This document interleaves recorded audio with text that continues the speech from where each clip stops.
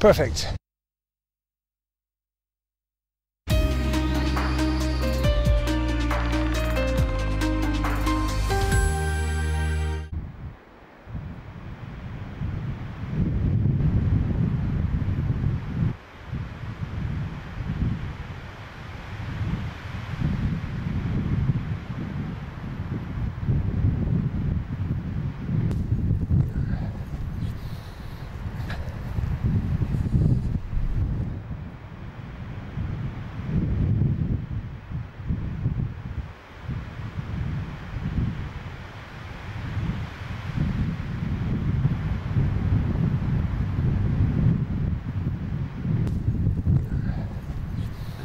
Ja, da har vi tredje filmen gjennom.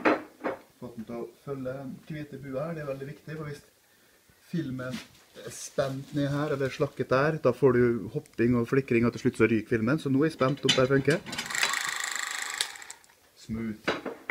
Sånn. Da har vi sikkert tatt noen sekunder, så skal vi ta oss og fotografere fotografen.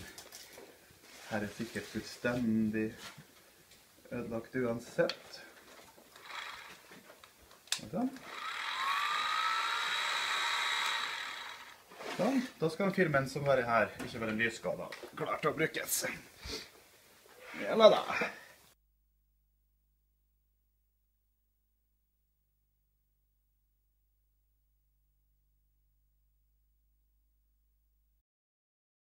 Da er det ganske mørkt her, 2,8. Ja. Ja. A context loaded with a black and white film. Why that in 2014? Well, there's not a lot of colour in the landscape. It's fairly monochromatic here in the winter. We're talking about snow and ice and a grey path up into the mountains. And black and white has a great power to find the geometry, the form in the photograph. So it's really connected with the detail, the texture, the form, and the colour at this time of year, at any rate, is almost secondary. Is colour distracting?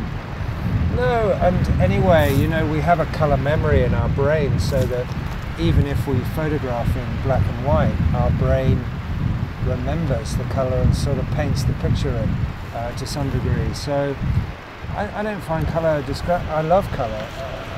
The colour I see anyway, but I love the visual, simplified